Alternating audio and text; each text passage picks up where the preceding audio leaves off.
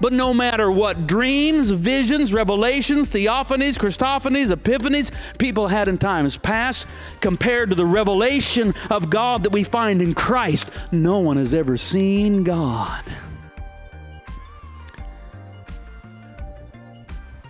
The Bible is the Word of God, but only in a penultimate sense. It is Jesus who is the ultimate and perfect Word of God. What the Bible does infallibly is point us to Jesus. Jesus himself said this. He says to the Pharisees in John 5, "You search the Scriptures because you think in them that you have eternal life, but it is they which bear witness to me." What the Bible is to do is not be an end in itself, but bring us to Jesus.